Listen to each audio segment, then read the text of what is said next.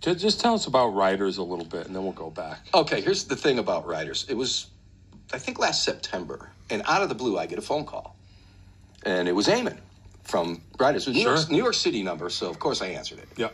And he said, Jeff Fitchell, he told me you're a ringer and you'd ace this gig. And he didn't know you? No, never met me. Wow. So I never auditioned.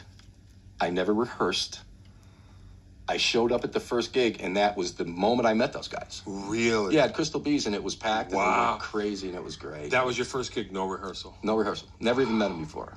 You did learn the songs. Yeah, I learned the songs. Set list and but what happened was Eamon got sick right before we went on stage and had to go to the hospital, so this is great. Eric Smith, the promoter, love you, Eric. Great. You are the best. He comes up to me, and he goes, "You're not canceling."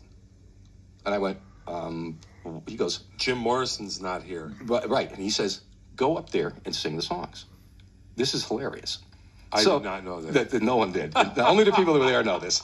So I go, all I kept thinking was, Chris Farley on the Japanese TV show, oh my God, I don't know the words.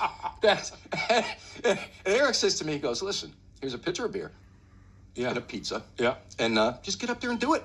And I went, come on, really? He goes, you can do it. Doors songs? Yes. I've never learned the words to a Doors song in my life. Right. And I learned the songs, and I have not rehearsed with these guys. I just met them 15 minutes ago. Wow. The warm-up, luckily the warm-up band, Sal Ikabuchi, thank you, Sal. Oh, yeah. He went overtime. Steve Montana was the singer. Frank DiCiccio was the drummer. Oh, my God, I love Frank. And the story... They all just made the list. This story, just as you went. Absolutely. And it's really funny because when I showed up, I'm in the back loaded, and John Pell is loading his drums. Yeah. And the other drummer's loading his stuff, and he goes, I know you. Yeah, yeah. And I went, you do? He goes, I was in Oreo. And I went, oh. Frank? Yeah, there he is. Last time I saw you, your hair was black. Now his hair's all gray. You know, I haven't seen him in 40 years. Sure. And thank God those guys they went overtime for us. Wow. Really kill. And what's funny was I said to Steve, right before we went on, I said, Steve, do you know any Doors songs? He goes, nope. Oh. So I get up there, and I do all the songs. I sing all the songs. You did? I did the whole gig. All the Doors stuff? 3-piece. I did not know that. Eamon never did the gig. Never did the gig. Wow. And he was in the hospital for like 2 days after that. What happened? He had an AFib, something like that. Yikes. And it was scary. And we're like, you can't sing. Wow. So he ended up going to the hospital. And so your Writer's debut is you're the singer. White knuckle all the way. And Eric Smith, the promoter, sent me a video of it. And you can't tell it. I'm petrified. Wow. But my brother was there. I'm sorry, my sister was there. My son was there with his girlfriend. And they said it was really, really good. Well, I don't doubt that. And I was, I can't believe I pulled that off. Well, I can.